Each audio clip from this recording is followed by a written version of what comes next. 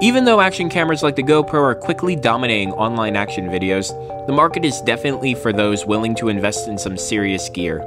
The GoPro 4 Silver Edition runs for $400, and the Black Edition tacks on another $100 for the addition of full 4K video. At prices like this, you will not be investing in one of these cameras unless you are sure you have some adventure-filled days ahead that will make the internet want to jump off a mountain or explore a volcano. There are other cheaper options, but none of them really offer simplicity and a design that is fit for consumers who are just now looking to get into action video. This is where Polaroid enters the picture.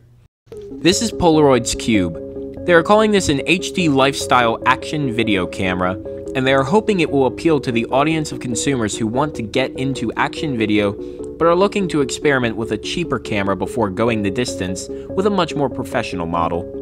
This camera comes in at $99, which is perfect for appealing the first-time action camera buyer.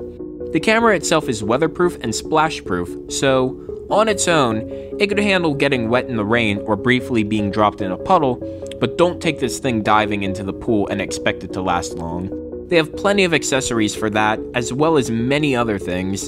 Unfortunately, none of them come with the camera. Battery life on this camera should be enough to get you 90 minutes of recording time. The LED indicator is how you can tell when the camera is recording, has taken a photo, or has even turned on. Since everything is controlled by the one simple button on top, you will need to remember the number of pushes to take photos, video, or even just turn on the camera. I feel like a dedicated power switch would have suited this camera far better.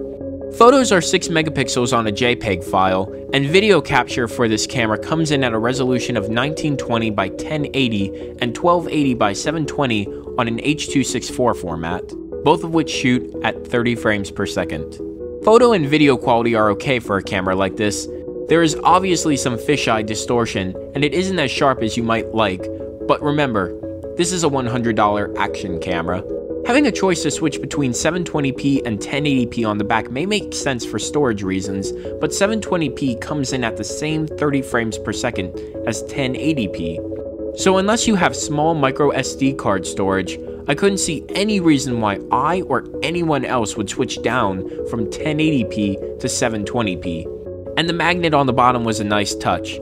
But since most everything I thought would be slightly magnetic proved me wrong, the only surface I could stick this to where it would be upright was the ground. And the things it would stick to surprised me with the strength of the magnet, but it did not reassure me that putting a camera like this on the hood of a moving car, or even moving anything, would make it secure. And all of these things that were okay, but seemed to be falling short of okay, made me think about what-if scenarios for this camera. So get this. Polaroid wants us to be a consumer-friendly action camera, right? Then why not have it connected to one of the biggest network of consumers who share non-professional video besides YouTube? Instagram. First of all, they already have the camera dressed as a 3D printout of the Instagram logo. What's more perfect for marketing an Instagram camera coming from the company that at one point literally made Instagram cameras?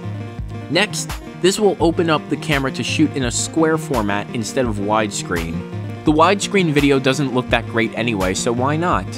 Also, square video would totally take care of the problem of having the camera at a proper angle with that magnet that allows it to stick to some surfaces. Throw in some Bluetooth connectivity and maybe even the ability to broadcast live video from the camera or broadcasting POV video either on Facebook or Instagram. Wow, Polaroid should have hired me as part of their Cube team. I would have made this camera 100 times better. Anyway, time for my overall thoughts on the camera. This camera is far from perfect for anyone looking for a cheap alternative to a GoPro, and it really doesn't seem all too perfect for consumers either. On one hand, you could say the camera tried too hard at being simple with the one button function not exactly being as intuitive as some would hope. On the other hand, the camera seems like it would have great potential if in a later version they managed to throw in some Bluetooth to connect to iPhones or Android phones to share pictures and video directly to Instagram. If you don't care about add-ons such as those and are just looking for a cheap way to get into action video, this is the best choice right now, even if you need to go out and get 100 separate accessories. As a real competitor to GoPro or any other semi-professional grade action camera, this doesn't even come close.